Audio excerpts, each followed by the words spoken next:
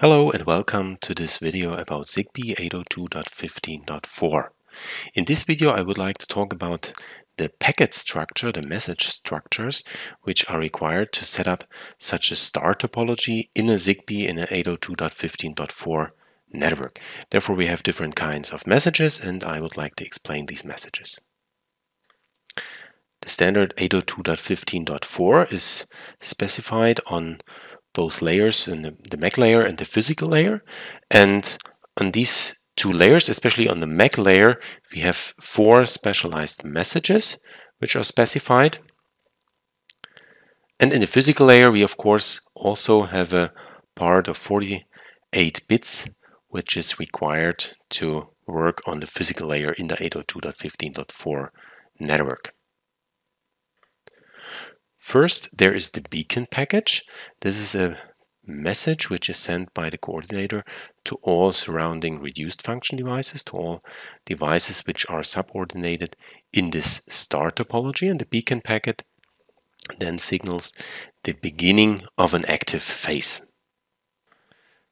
Then there are data packets which can be sent from both types of participants, from the reduced function devices and from the full function devices to each other. They contain the actual application data like temperatures or light values or whatever you want to monitor in your surrounding environment. Then you have acknowledgements. Acknowledgements serve for the acknowledgement of a reception of a data packet.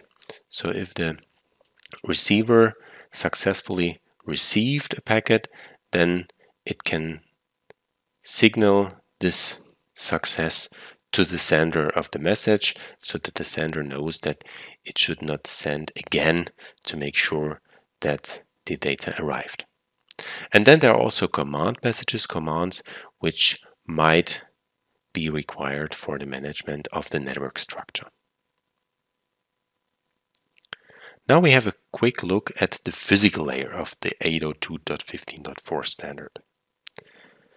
There we have different frequencies on which we can operate to realize such a structure in 802.15.4.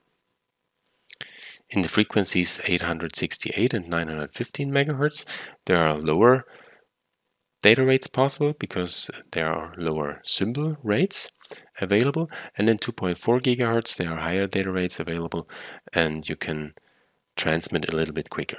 But overall you see that 250 kbit per second is not that much, and you would not expect to transmit any multimedia data via this network.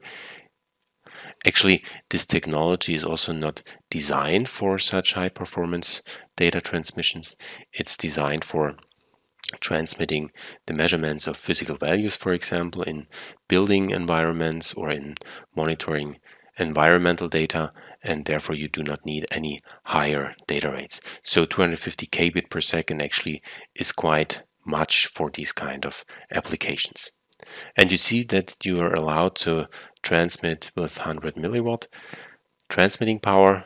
That's not much, and there is the range for the communication is quite limited, but still enough for the application cases in which you would deploy such a standard. And now in the next step, we have a closer look onto the frame of the physical layer, so the lowest layer in this 802.15.4 standard. If we look at the start of such a packet, then we see that there is a preamble and a start of frame delimiter. So what do we need these parts for? The preamble and the start of frame delimiter is also required in wired networks because at the receiver point you somehow have to detect that there is a message starting, that there's soon a message starting, and you would signal with a characteristic sequence that soon a message starts. Then the receiver can tune into this sequence and detect when exactly the data packet starts and when the frame length, the next part of the message, is actually transmitted. The frame length then determines how long the data packet is, which will be transmitted, such that you can detect the end of the message and then finally at the end also detect the frame check sequence, which we see in a minute. Then there is a reserved bit, and in the last part of this message, of this physical layer message, there's the PSDU. So this is actually the payload of the next layer, and therein the data from the MAC layer package will be put in. If we then have a look on the MAC layer, message structure, then we first have the frame type, which is leading this part of the message. And before we have talked about the different frame types, and that's what you can see again here. We can have a beacon frame, a data frame, or a command frame, which is possible to send management commands for the network.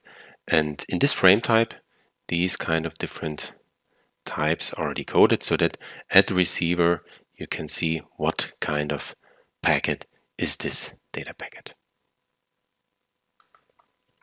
In the next part we have a sequence number, so that means that we can use this byte to give a sequence number to each packet, and that we can put together the packets in a certain order at the receiver if we finally received the messages.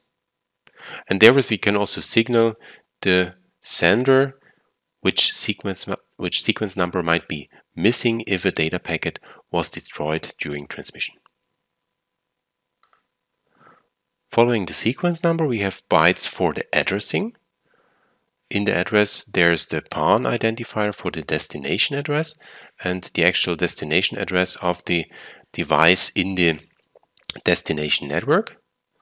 And in the same range of the addressing fields, there's the source PAN identifier, which identifies from which PAN the message actually originates. And also a source address, which marks the address of the device which sends the message. After that, there's the frame payload. This is the actual payload which takes care about the application data.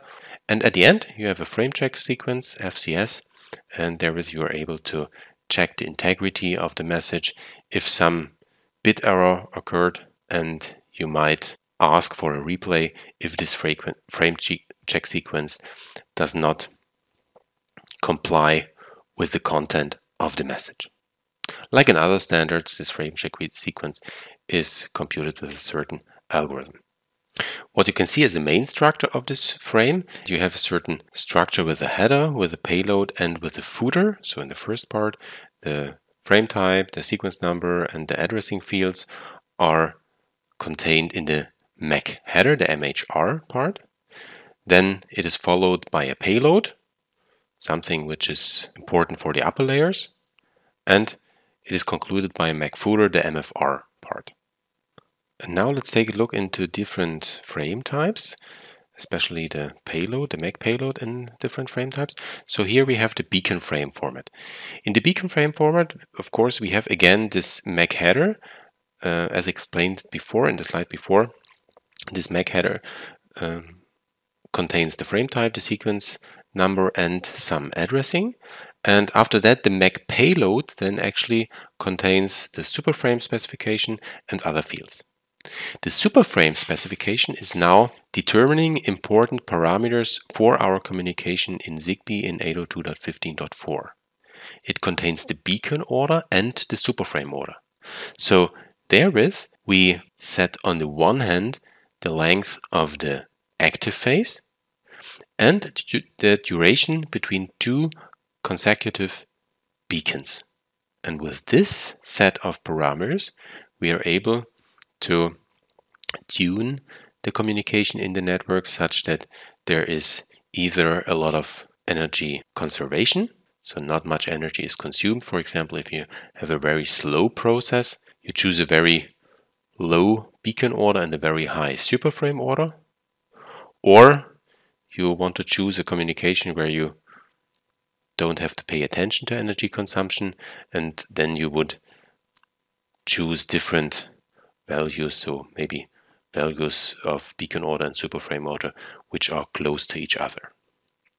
Another important part of the message is the GTS fields. They take care about the guaranteed time slots.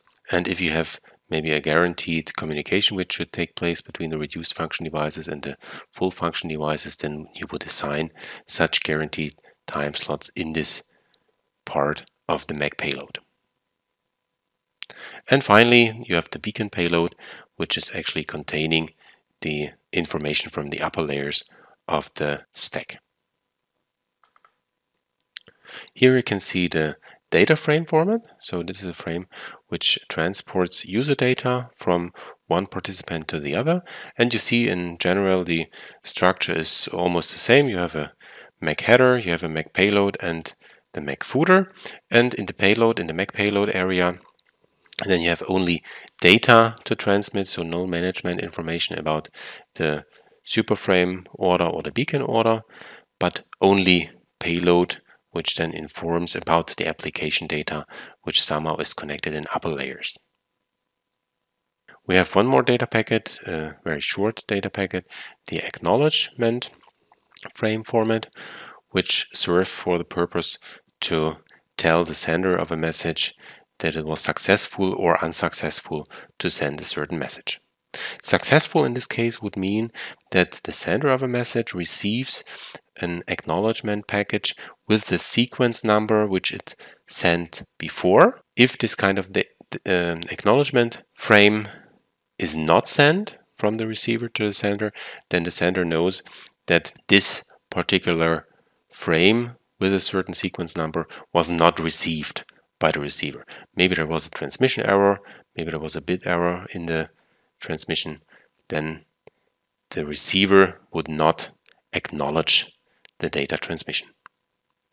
And then the sender knows that after a certain time there was no acknowledgement message with this sequence number, and it would then send the message again. And the last message we have here is the command frame. The command frame again has a MAC header, a MAC payload, and a MAC footer. And now we have in the MAC payload here the command frame identifier and the command payload. So that means that you can send management commands in the network to somehow impact the network structure of your PAN, of your personal area network. So finally, we have seen that we have different frame structures in 802.15.4 on different layers. On the physical layer, there's a certain structure in 48 bits leading such a data packet, and then there's the beacon packet from the coordinator to the reduced function devices. There's a data packet with application data from one participant to the other. There's an acknowledgement packet and a command packet for managing with certain network commands.